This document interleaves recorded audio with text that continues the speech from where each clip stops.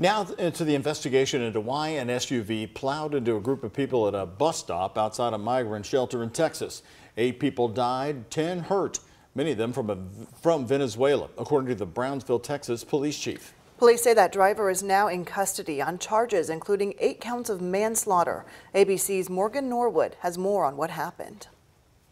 Authorities have identified the driver they say crashed into a crowd of people, some of them migrants, in Brownsville, Texas, leaving at least 8 dead and 10 injured. Investigation also revealed that the driver of the vehicle, later identified as George Alvarez, November 9th, 1988, had attempted to flee the scene after impact, but was held down by several individuals on scene. The harrowing moment captured on this surveillance video. The group seen here just before the impact, sitting on a curb waiting for a bus. They had just left a homeless shelter that helps migrants in South Texas. The bus is in a very busy intersection, and it's just seeing one post with the sign of the bus where people need to wait for the bus standing up. Instead of being standing up, they were sitting on the edge of the road, of the sidewalk. Authorities say Alvarez lives in Brownsville. Sources say at this point investigators have not determined whether the crash was a deliberate act of targeting the victims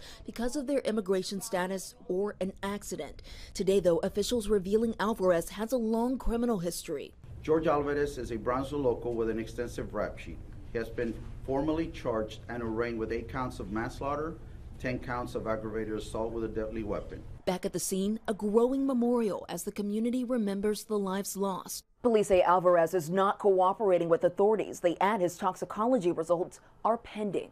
I'm Morgan Norwood, ABC News, New York.